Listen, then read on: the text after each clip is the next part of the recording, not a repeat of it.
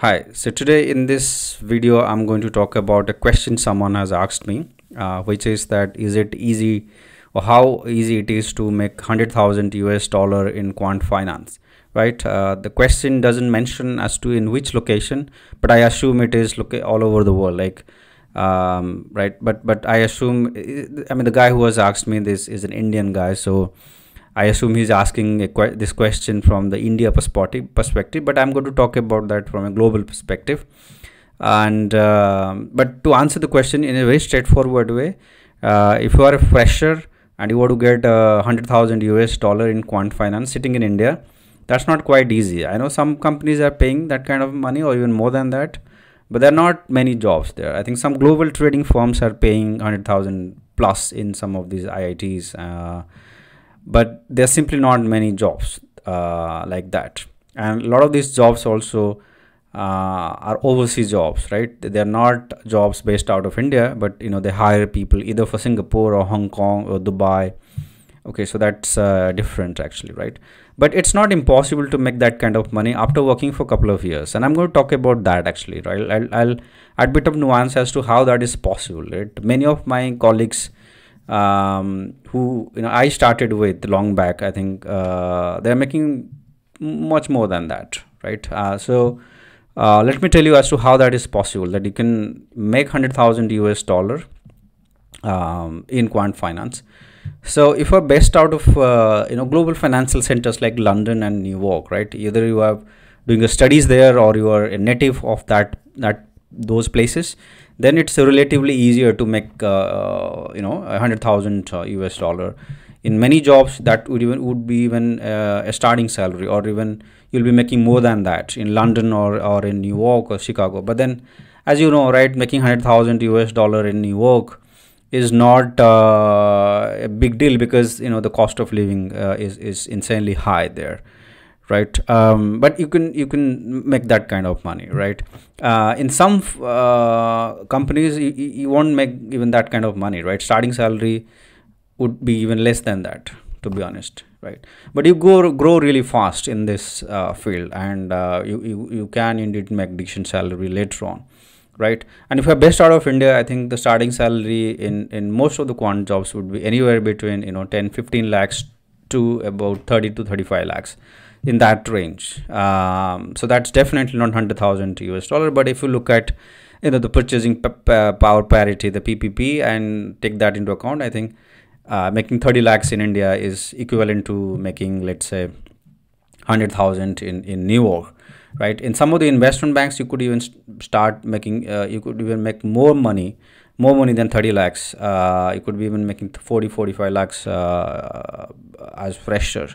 But again, most of the jobs actually pay anywhere between 15 to 30 lakhs, I think, not more than that.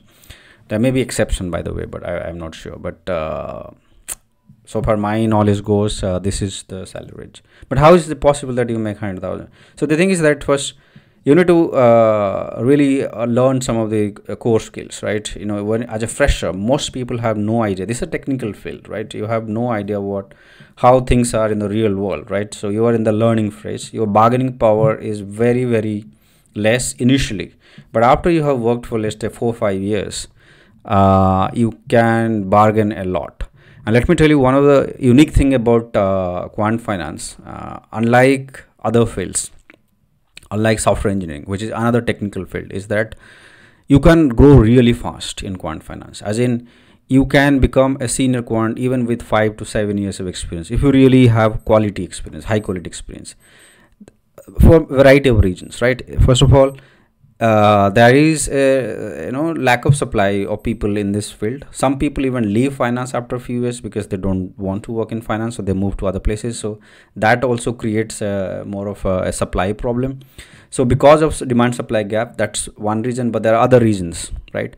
If you have high quality experience, right, you can move to, let's say, a smaller financial service organization, or maybe less known bank or asset management company, whatever be that company, and you can bargain a more higher salary there if you have a good brand on your CV. For instance, if I worked for Citibank, right? And even at a medial level, junior or medial level for let's say a couple of years, like 3-4 years, you can already become a senior guy in some of these European banks, because European banks do value the experience of the US banks quite a lot, right? So you can quickly grow in that field. And second thing is that you need to change jobs. Okay, it is unfortunate that growing within the same company is not always easy. Sometimes you have to change jobs, and I would suggest that don't stay in a job more than 3 years.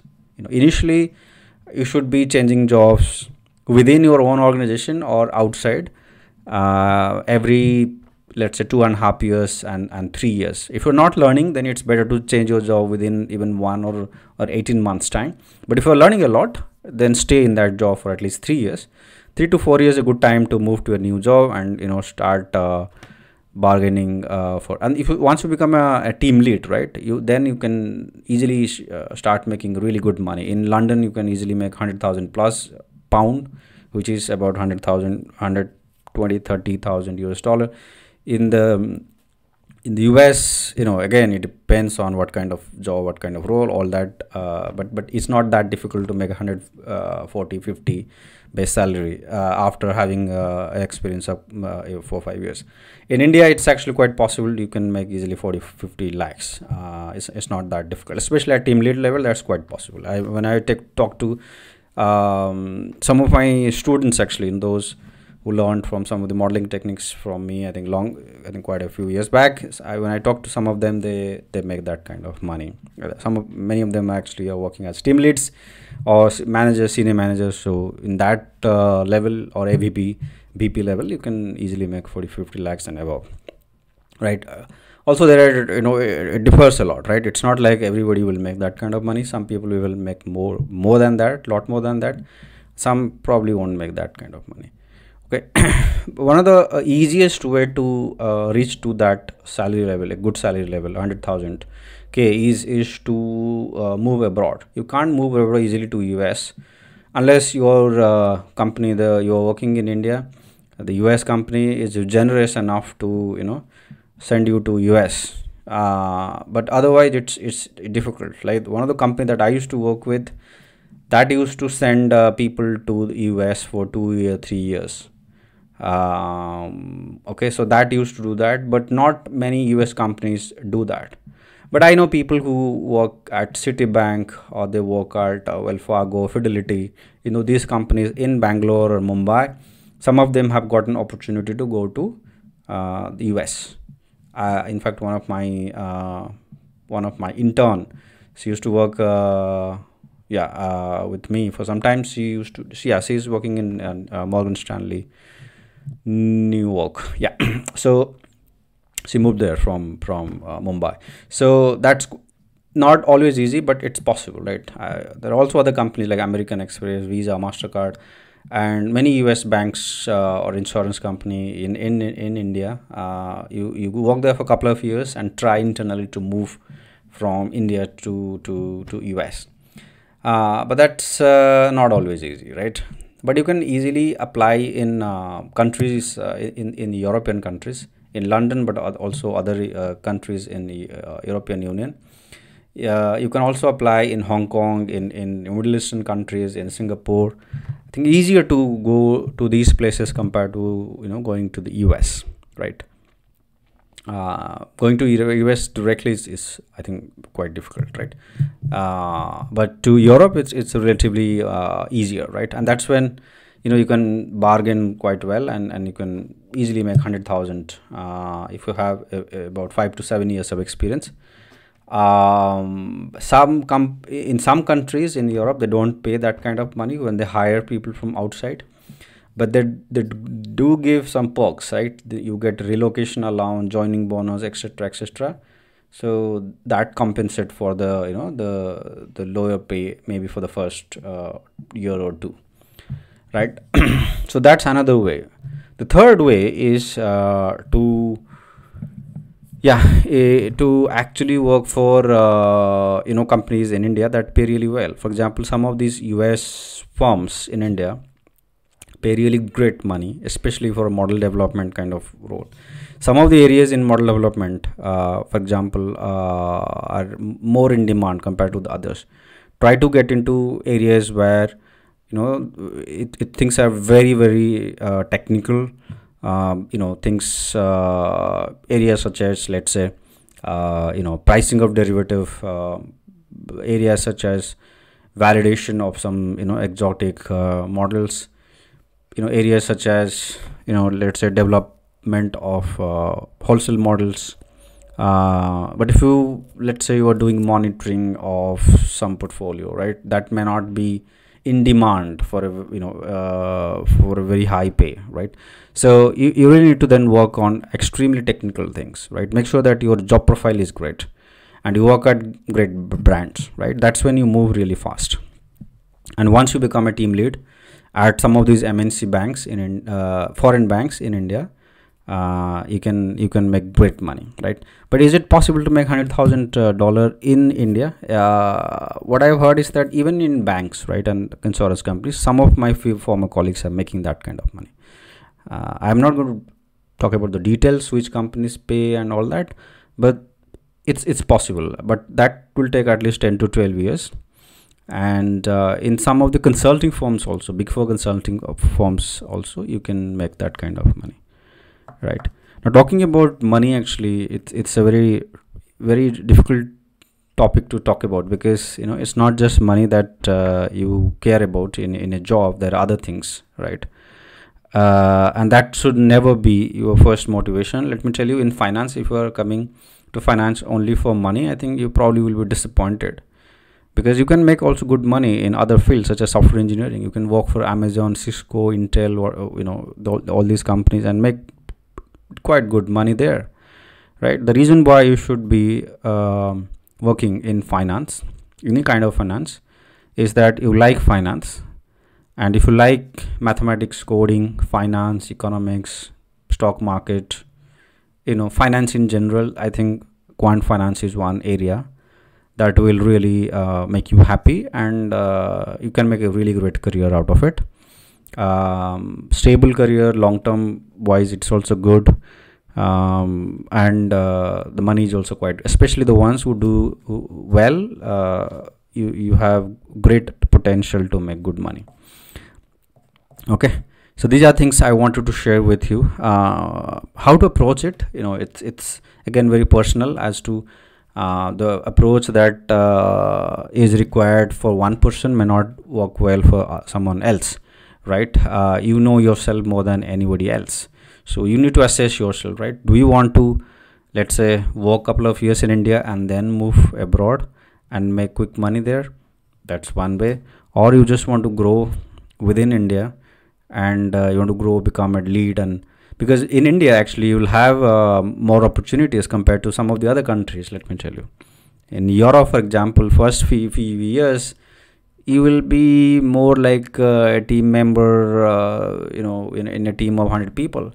Whereas in India, it's different, because the market is growing and there are so many options, right? India is an outsourcing hub, so you have hundreds of such companies present there. But in Europe, except for London, you will not have that many companies, and hence the career growth is a bit slow, right? Maybe the initial money will be okay, or bit more than okay, but I think the growth as prospects are somewhat less, especially in continental Europe. London is an exception to that. Switzerland is also good. Luxembourg is also good. Amsterdam is also good. Frankfurt, Paris, these are places also good. But outside of these places, there are not many opportunities. In Arabic countries, you also have great opportunities there, right? What I've heard is that they pay also really great money. But not everybody can move out of the country for a variety of reasons, maybe for personal reason. In that scenario, just give your best in India. Remember one thing, that the opportunities in quant space in India is actually really, really good, because there are simply hundreds of such companies, work there in India, and I think they hire thousands of such people every year. So if you really work hard and gain some core technical skills in this area, and have expertise in some products, some regulatory areas, some modeling techniques, and you have the necessary soft skills to lead teams, to talk to people in front office or middle office, those who are based out of financial centers like London and New York, right, within the organization. If you have that kind of skills, right, because unlike software engineering, this is very interdisciplinary, right? You need to be good in technical matters, right, mathematics and coding and modeling. You also need to be having a good amount of knowledge of finance and products and everything, and you should have good soft skills to talk to people from front office and other areas of compliance and risk and so on, so forth. So that's there are not many people who actually can do all three, right? In software engineering, if you're a good software engineer, that's enough, right? There will be business analysts working for you, or product managers, and then testers and whatnot, or maintenance people. But in quant finance, you have to do everything, right? It's not easy to find such people, right, who can do everything. And that's exactly the reason why you really make quite decent money after working for a few years. But the first few years, 4-5 years, is the challenge. And that's exactly what I tell people, those who reach out to me, because some people are a little bit impatient. I come across some people who think that just because they do have a degree from an elite university, they deserve, and people will invite them and pay them some insane great money. Let me tell you that I'm not sure about other fields, but that's not going to happen in the field of finance, except for some areas. That's not going to happen, right? In regulatory areas, it's never going to happen. It's never going to be the case that people hire a top guy from some computer science department in IIT Bombay and pay some 1 crore. Probably not going to happen. I don't think even Goldman Sachs in India pay that kind of money. So all right, so that's exactly what these are some of the things I wanted to share with you. As always, thanks for watching, guys, and see you next time.